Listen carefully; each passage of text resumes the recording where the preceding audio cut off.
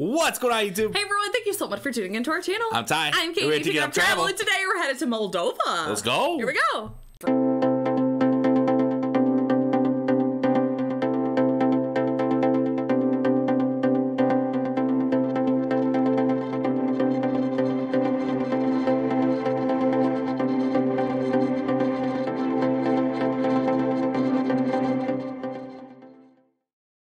Let's go. All right, yes, we're super excited for this. Moldova. People have been suggesting this to us, so thank you. I have no idea where Moldova is. No clue. Is it a large country? A small? I'm guessing a small country.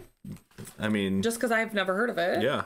So yeah, let's do it. First, so that I don't know what to expect. First Moldova video on the channel. If it's your first time coming across the channel, please give us a quick subscribe. We'd greatly appreciate it. Yes. We come out with videos every single day. We sure do. And stupid and I this put is the wrong starting. date in the YouTube space. Oh gosh. Okay, ready? Yeah. All right. I clicked to pause and you also hit spacebar to pause. So it like paused and played. Stop and play at the same time. All right. Anyways, we are ready. Let's go. Here we go. Hey everybody. So once again, just like the last episode, I was stupid and I booked the wrong day at the YouTube space. So this episode was filmed in my house. The audio quality is not going to be as good. The black backdrop is totally visible. But hey, we got some good information in this episode. Oh, and you can get one of these shirts, The Blood of Those Who Fight for the Freedom. JaggerNow.com. Anyway, enjoy the episode. Imagine a person who speaks Russian, is Orthodox, eats borscht, and lives in a state that is slowly trying to introduce market enterprise in a partial state-run system. Chances are, you're Russian, right? Nope, Latin. At least in Moldova. It's time to learn geography now! Hey everyone, I'm your host Barbs. If you don't include microstates, Moldova is the European country with the least amount of visitors. And even then, Monaco, a microstate, gets like 3 times more visitors. This episode is going to be very fun because if you know me, I love diving into the obscure, underrepresented regions of the planet that need publicity boosts. So be honored because today you're about to enter the Bob Saget of Europe. Dun, dun, dun. Most people in the world probably won't be able to tell you where Moldova is on the map. If you can, congratulations, you're probably Moldovan. First of all, the country is landlocked, located in Eastern Europe, bordered by Romania to the west and Ukraine to the north, east, and south. Yes, Ukraine even took this 1 mile wide corridor on the lower Dniester National Park, cutting off the closest access they could have had to the Black Sea. The country is divided into 32 districts, with the capital and largest city, Chisinau, located in the south center of the country. In addition, they have 3 municipality cities, Chisinau itself being one, along with Balti and Bender, as well as 2 strange autonomous territorial units, Gagauzia and Transnistria. We'll talk more about these later. The country has only 1 main international airport, Chisinau International. Otherwise, smaller, uncertified, or partially certified airports can be found in places like Balti and Markulești. Now, after Chisinau, if you consider Transnistria part of Moldova, then the city of Tiraspol, their capital, would be the 2nd largest one. Otherwise, Balti would be next. And speaking of which, let's just get it over with. What exactly are those 2 strange autonomous guys, Transnistria and Gagauzia? Well, in the simplest way I can put it, both of these places are a little more Russian influenced from the rest of Moldova, as if Moldova wasn't already Russian influenced enough to begin with, but we'll talk about that later. Gagauzia is kind of like a more truly autonomous state in the fact that the people are culturally distinct with a Turkic Orthodox Christian background. They speak their own language, Gagauz. It's split into 4 separate enclaves made up of these localities that have over 50% Gagauz populations, including this small 2-mile wide plot of farmland next to Karbalia. Even though they politically disagree with Moldova, as in they've threatened that if Moldova tries to join the EU, they would opt out for independence and side with Russia. Regardless, they are actually pretty chill. You can visit and easily take pictures, see if you can get to one of those welcome to Gagauzia signs on the road. Transnistria, on the other hand, is a little more tricky. They actually have declared independence in 1992, which led to military conflict in the 90s. So that area has independence from Moldova? Yeah, I guess so. So they don't claim themselves as part of the country, even though they're in the country? I don't know. Interesting. After a ceasefire was established, they set up rules, but today it lies in a frozen conflict zone status. Today they have their own government, military, police, postal system, currency, vehicle registration. You even have to show your passport before crossing the border. And with about 1/3 of the population being Russian, it's no surprise that they side with Russia and have Russian peacekeepers to maintain the border security. Yeah, I know, insert your opinion in the comments below. You can find lots of Soviet-style symbols in their streets. In fact, they're the only state in the world that still uses the former USSR hammer and sickle in their their flag. Whoa, we started that and even we don't have that anymore. Yeah, I'm just such a fan of your early work, you know? Some notable spots of interest might include places like the Stephen the Great statue, he's like the hero of the nation, the sites of Old Orhe, the fortress of Soroka, Manu Peli's castle, the Arc of Triumph and Cathedral of Moldova. So many monasteries like these, the National Museum of History of Moldova, the National Museum of Ethnography, the State Circus in Chisinau, the Prince statue, the Jewish cemetery, Gypsy Hill, and probably the most iconic landmark, the underground wine city of Milesti, the Guinness World Record largest wine collection in the world with over 120 kilometers of tunnels and corridors. Wow. They love wine. Let's talk more about resources and such in... That was sweet looking. Yeah. Dang, now, you must have a lot of grapes. About Moldova's land, one thing you definitely should know to make is all that wine. Most houses in the countryside and even some of the cities have wine cellars. It's kind of like what saunas are to Finland.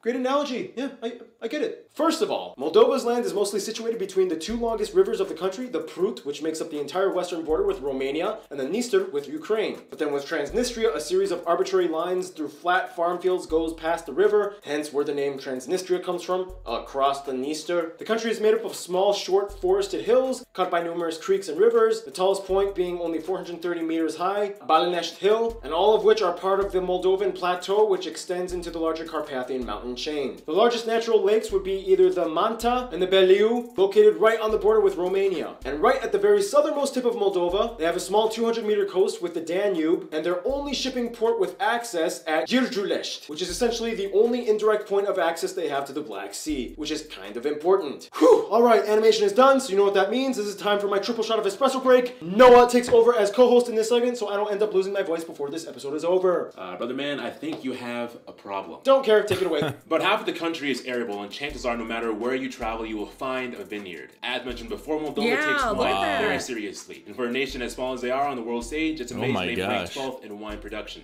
They even have a holiday to celebrate it. Their lush landscape is home to various animal species like brown bears, European hares, minxes, great egrets, white storks, and the national animal, the oryx. You can even find it on their coat of arms. Just north of the capital, you can find one of the largest gypsum caves in the world, the Emil Rakovita, containing over 20 underground lakes. Food-wise, they pretty much follow the same format as Romania. You have things like mamaliga, sarmale, and placinte. You'll notice everything kind of has a Slavic twist to it, lots of sour cream added to soups. Borscht, a sour-tasting soup, is popular, as well as pickled vegetables. Economy-wise, things really changed up after independence from the Soviet Union. Trade policy changed, and for a while they had a huge inflation rate after switching currencies. Today, they are classified as the poorest country in Europe in terms of GDP per capita, and to address this, they had to switch up a few things. One thing they did was they greatly loosened the foreign investment barriers to pretty much anything, as long as it didn't go against the interests of national security and order. Also, purchasing agriculture in forested lands are forbidden. Even so, not much change, and it's partially because, well, it kind of went like this. Alright, independence! Ready to take on the world! Sweet, so what are you gonna do now? You're gonna open up a market economy? Yes! Technically! I mean, you know, I'm still gonna like kind of heavily regulate wages and prices and add a few legal restrictions, but yes, privatization and whatnot. Oh, okay. In that case, when are you going to announce this globally? And we'll get to that later. First, I need some wine. Yep, Moldova kind of lacks in the PR department for now. Otherwise, there is a slow but steady overall growth, but it's always kind of hindered by domestic problems. Seems like a great time to discuss more of that in... Demographics. Thank you, Noah. Follow him on Instagram. Now, it really does kind of seem like in order to understand Moldova, you kind of have to understand Romania first because it's so important. But alas, these videos are done alphabetically, so sorry. Ugh, I should have named myself Lomania.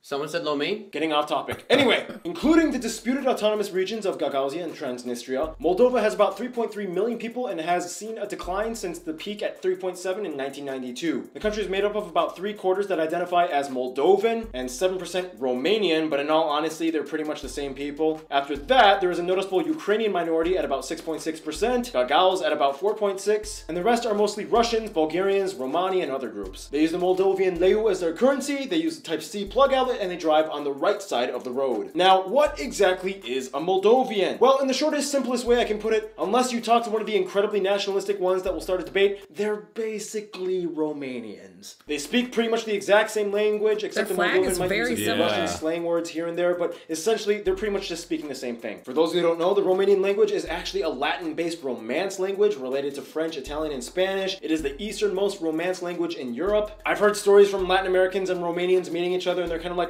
I kind of understand a bit of what you're saying. Where they differ, though, would be politics and history. This is kind of what separated them. Very similar to what happened to the Koreas. Remember those episodes? My mom was in one of them. Essentially, even though they were part of the Warsaw Pact, Romania never became a Soviet republic, whereas Moldova did. And then they kind of became somewhat Russified. Eventually, Romania leaned more towards capitalistic interests and eventually joined the EU. Moldova never did. So basically, what you have are two siblings that were brought up in different schools and taught very different lessons from two drastically different faculties. Today, most Moldovans are bilingual with Russian, and you can still see hints of the Soviet past and influence, but like it's 50 times stronger in Transnistria. They are like turbo Russia fans. One way you can see the influence, for example, would be the fact that over 90% of the nation, to varying degrees of devotion, identify as being part of the Orthodox Church. Nonetheless, they've still held on pretty well to their roots. They have a plethora of traditional Moldovan folk arts and music, ancient ballads like these. They have a holiday in July where everyone just kind of puts on a culture show. Moldovan ceramics and weaving culture has always been a trademark of the country's identity. Keep in mind, they also have a noticeable Gypsy or Roma community, especially in the town of Soroka. They even have a king of gypsies. This guy, he acts more of like a communal facilitator rather than an actual ruler. It's interesting though, because no matter how hard the Slavic culture has tried to permeate through their populace, they just could not let go of their passionate Latin roots. Moldovans have always kind of had like a little bit of a humorous side. They don't mope around and let life or struggle get to them. They love it when anybody notices them, and when they do, they don't hesitate to put on a show, especially when it comes to Eurovision. Oh.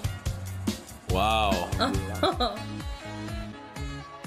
Oh, yeah, okay. Wow. They celebrate harvest festivals, a car-free day, a huge music festival in March. That's pretty anyway, cool. we go on and on, but we gotta discuss the history. In the quickest way I can put it, the Tripilia culture, the Drakians, the Romans, Bulgars, Hungarians, and other tribes invade. The Mongols came by, Turks come in, Stefan the Great, the hero of the nation, wins 44 battles. They end up becoming an Ottoman vassal state. Russia comes in and annexed what they called Bessarabia. After World War I, Romania came in, they unified. After World War II, the Soviet Union came back in, they become a Soviet republic. Moldova becomes very Russianized until 1991 independence. The Dniester War with Transnistria, scandals, protests, they can't figure out who they want as a president for like 3 years, and here we are today. Now, I asked some of you guys, the Moldovan geography peeps, to give me a list of some of the most famous Moldovan people in your opinion, and here's some that you mentioned. Ozone, the guy who made that Numa Numa song, the Epic Sax guy, Ion Andoina, Maria Bisu, Eugen Doga, Alexandru Plamadayala, Maria Sebutari, Gregor Veru,